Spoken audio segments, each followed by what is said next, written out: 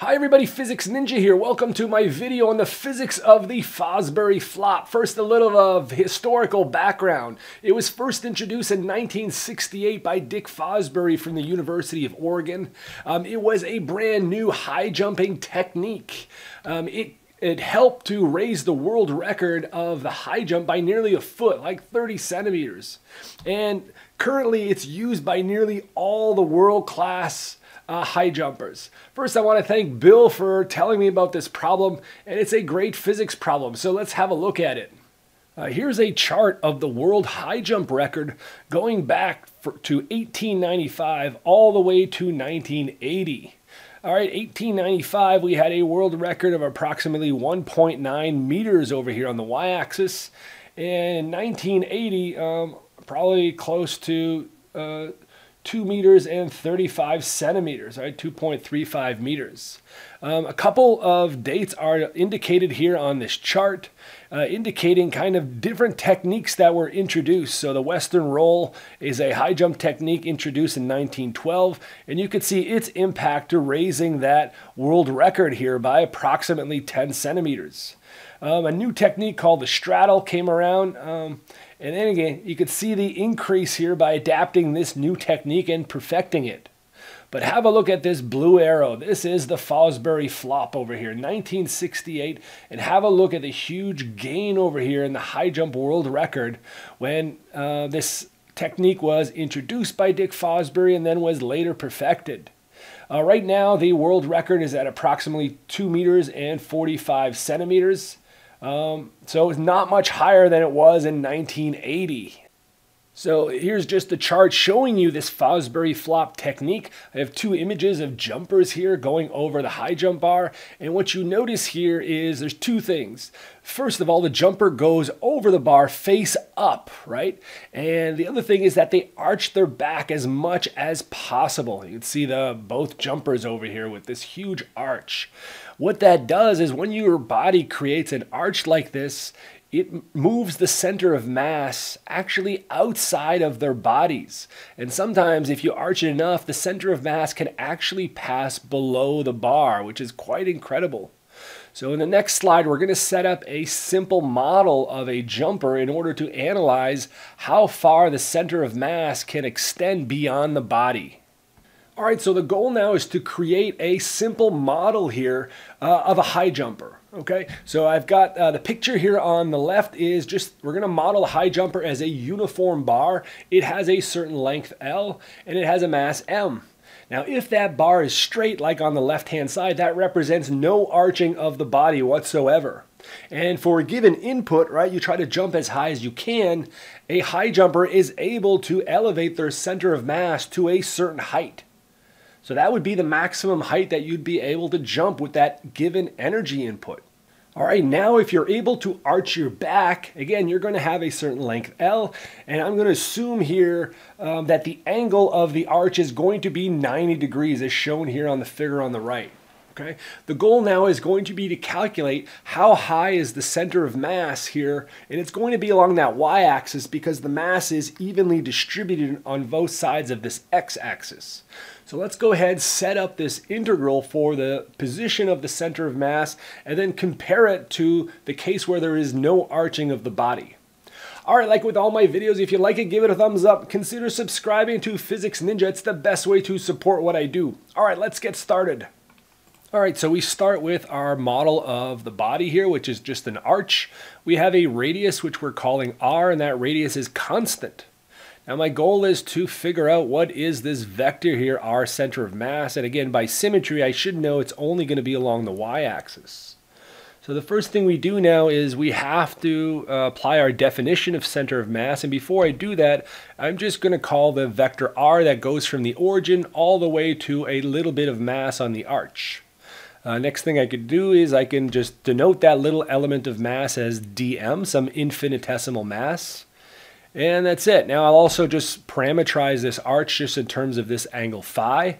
And I know that the total angle of the arch is going to be 90 degrees, okay, for this particular model that I'm setting up. So now you apply the definition of center of mass. Now I'm going to write it down in vector form over here, and this is what it looks like. the position of the center of mass as a vector is equal to 1 over the total mass of the object. And here I have to integrate this vector r over all of the mass of the system. Okay, you have to add up all of these different contributions. So how do you evaluate this integral right here? Well, the first thing we're going to focus on is this vector r right here. The vector r, you can write it in terms of x and y coordinates, right? You could just simply write it as x multiplied by I hat plus y multiplied by j hat. Now, clearly this problem here, it's probably best to solve this problem using polar coordinates right here. So what I'm going to do now is I'm going to define x and y in terms of this angle phi here that I have defined in the figure. If you do that in polar coordinates, this is the definition, right? X is simply r cos of phi and y is r sine of phi. Now what you can do is you can now go ahead, substitute both of these definitions for x and y inside the definition for r, and then you substitute it into that big integral, and this is what you get. All right, this looks like a complicated looking expression. However, we're going to go on the next page and take it one step further. We have to define what the limits of the integral are and also deal with that mass element dm. So let's go on the next page and continue the problem. All right, the first thing I'm going to do is I'm going to deal with this little mass dm right here. And that little mass, I can write it down. Basically, this arch is a one-dimensional object. So you can write the little bit of mass as being a mass density, which I call lambda, multiplied by the length of that section of arch right there, okay? Now, how would you write this section of arch? Again, it's just a little segment of length right here. In polar coordinates, I can write that as r multiplied by some angle, okay? D phi that I'm calling. Now what you do is you simply substitute this definition of dm back into the integral here, and now this gives us our integral, or the variable that we have to integrate over in order to find this position of the center of mass. So this is all I do. I make that substitution. And one last step over here. Now you can break it down, just distribute everything, and I want to split it up into two integrals. We're going to see in a minute that one of these integrals is going to be 0, and we know that, right, just by the symmetry of the problem, that the integral over cos theta d theta really should vanish when I set the limits up. So that's the next goal we have to consider. What are the limits of integration for this problem? And then we simply have to evaluate. All right, we now need to set up the limits of integration. So again, we've defined that angle theta to be 90 degrees, and the object is symmetric about that vertical axis. So right away, you should be able to write that that angle, that initial angle of phi, where I start the integral, is going to be 45 degrees. You can write that as pi over 4 if you want to work in radians. That's fine.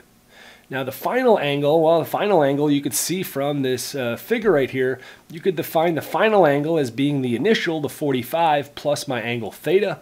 So just substitute my 90 degrees in there, and we get our final angle, which is 135 degrees. You can also write that in radians as 3 pi over 4.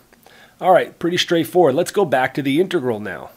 All right, the goal now is to evaluate this integral. I've got my integration limits here for both of those. And now you simply evaluate the first integral. We got a bunch of constant terms in the front. You just leave those there. And you can write the integral of cos d phi is simply equal to sine of phi. All right, and the integral of sine of phi d phi gives me minus cos of phi. Now, once you substitute the limits in there, you're going to notice that the term in the I hat direction, or the x direction, actually goes to 0.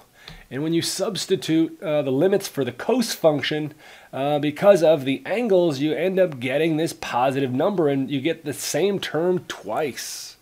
All right, now you can simplify this term, and you're going to be only left with a contribution in that j hat direction. So group everything together nicely, and we get a final result here. Now it doesn't look too neat. We're going to go on the next page and just clean this up a little bit, but that's how you evaluate this integral. All right, so we start our result here, and it's written in terms of this mass density, which I've defined as lambda. It's also written in terms of the radius squared and the total mass, but the goal now is to kind of eliminate what this mass density is. So first thing we're going to notice here is that this arch here has a total length right here, right?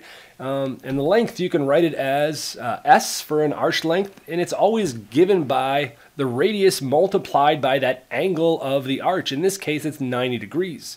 Now remember, it's important to work in radians right here. So what you can do is simply write that the total arch length S has to be R multiplied by 90 degrees, or pi over 2. Now the next thing you do is we write down our definition. So the definition of lambda is if the mass is uniformly distributed here, what you have is the definition is the total mass of that person divided by that total length of the object, which I have written here in terms of the radius and the angle. Now if you clean that up a little bit, you just bring the 2 on the upstairs, you're going to get 2 times mass total divided by pi r. Now what you want to do is you go back and you substitute this lambda in my expression here at the top of the page. And now you notice you have total mass here, which appears in the numerator and the denominator. You can cancel that. You can also cancel one of the radius values. And anyway, and their final result now looks like this. All right, so we have a numerical factor in the front, which is determined by the geometry of the object, but it's also proportional to the radius here, right? The radius of this arch measured with respect to the ground. So that is a property of this arch right here.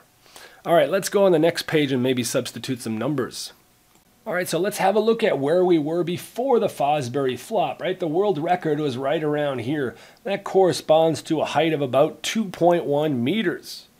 Well, let's go back to our expression over here. So our expression, we have 2 root 2 multiplied by the radius over pi. If you substitute these numbers in the calculator, 2 root 2 divided by pi, you get approximately 0.9 times the radius, okay, of this arch. That corresponds to the height of the center of mass. Okay?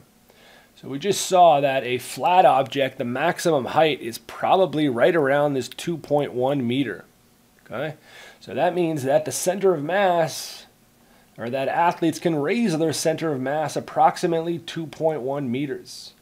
But what would be the radius here? You notice that the radius is bigger than this 2.1 meters. The radius, all you have to do is bring that 0.9 on the other side. So you get my 2.1 meters for the height of the center of mass divided by approximately 0.9. I'm going to put that in the calculator, 2.1 divided by 0.9, and I get 2.33 meters. Well, that's incredible, right? And let's go back to the chart. Look at that. That height here corresponding to the Fosbury flop, you know, it was a little bit less than that, but still, right? You have a pretty good approximation for kind of this increase just using this simple mathematical model for an arch. All right, folks, that's it for me. I hope you enjoyed this video. Actually, I learned quite a bit about just high jumping and center of mass problems just by studying this problem. So it was a good one. We'll see you next time.